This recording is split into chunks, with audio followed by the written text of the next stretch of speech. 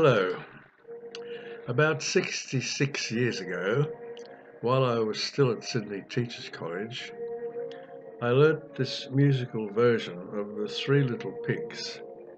It was taught to me by one of the lecturers who performed it at the college camp at Yarramundi in about 1952 or 3.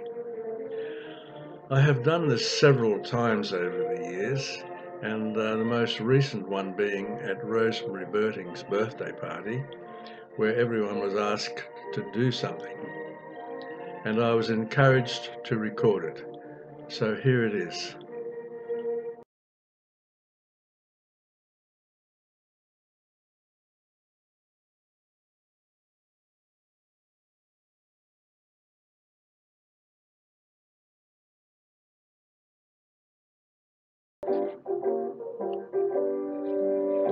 There's a tale you've heard when you were young, when you were young, when you were young, but I'll bet you've never heard it sung, for that's what I will try to do.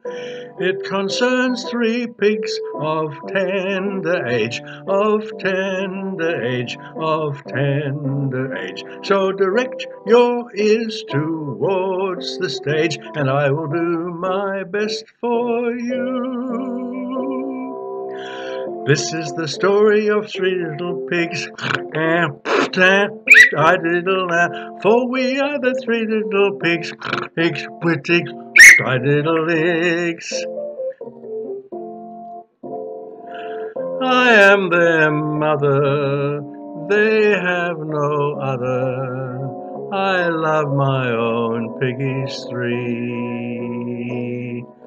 I am the big bad wolf, I am the big bad wolf. I want to tell you how really bad I am. So don't you ever tease me or I'll eat you up. I am the big bad wolf. One fine day in spring, when the birds did sing, and the birds did sing, Mother Pig with a tearful eye addressed her children as she said goodbye. For they had reached the age when they should go a-seeking a living on their own, to build a little home. So listen to the words that their ma was speaking, her voice full of emotion, as tenderly she gave her blessing and said to them, my children, my heart's full of sadness, now that you're leaving your home and your man. Remember, my children, this world's full of sadness. One day you're piggy, the next day you're ham. Oh, for that's what happened to Father, that's what happened to Father, that's what happened to Father. Heed my words and remember my warning, whenever you may stray, 'cause the big bad wolf dressed in sheep's clothing is waiting patiently to catch his prey. Ma, oh ma, don't take this parting hard. You can bet we'll be on our guard. We won't be taken in by tricks. You're only worrying for nicks. We won't be changed one day from pork to lard. With spirits keen and trotters clean, they turn their heads to the north. They raise their voices to warble, and here's the song they burst forth. Oh, who's afraid of the big bad wolf, the big bad wolf, the big bad wolf? Who's afraid of the big bad wolf? Not, and not. So when they reached the land where things looked fresh and clean, they all took out their blueprints to commence their housing scheme. They picked their own location and got underway with a the livelong day. Number one was fond of dancing, looked on life as a dreadful bore. He spent all his time balancing, so he fashioned his house of straw. Number two said joints for boozing only open from 9 till 6. Think of all the time I'm losing, so he fashioned his house of sticks. Number three said you're both wrong, you're both wrong, you're both wrong. So he sang this little song, tra-la-la-la-la-la-la.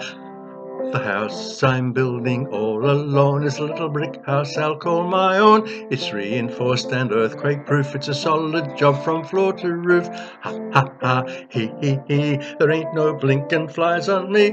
Ha ha ha, hee hee hee, the big bad wolf, he won't catch me. But the wolf was waiting down in the woods, planning a brainy stunt. He said, by crikey, the time is ripe to open my second front. He sniffed the breeze and nodded his head, and turning to his children he said, today's the day we'll have pork and beans for dinner. Number one soon had a visitor. The big bad wolf came knocking at the door, tried to pull a friendly act when he had rung the bell. Open up the door, me hearty, like hell. I'll huff and I'll puff and I'll blow your house down. Huff, puff, blow your house down. Huff, huff, and huff, and puff, and puff, and huff, and huff, huff. Down came the roof, and off went the porkers, to their brother they tore. Wolf in pursuit, the pace was a corker, till they reached the door. But the wolf was disappointed, for he had lost the race. Door slammed right in his face. So he climbed on the roof and squinted down the chimney. He said, by crikey, I'll have them for tea. But the pigs put some turps in a great big pot by Jiminy, and on the fire they placed it with glee. Down the chimney came the wolfie, crying out, you'll soon be mine. It was Bonza when his touched the boiling turpentine. He cried, oh,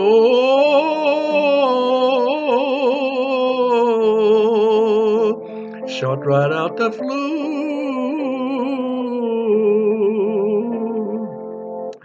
Beyond the blue horizon, how that villain did fly. He won't be returning, how his rear was burning. They say that he's still running, can't get down to a walk. He's changed his name to Isaac Stein, and he won't eat pork.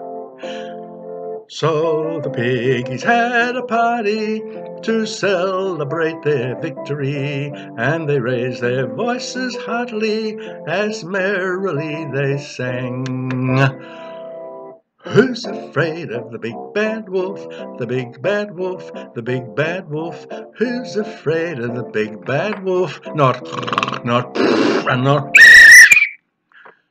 So here's some moral to help you on your way. Houses Jerry built and flimsy never pay.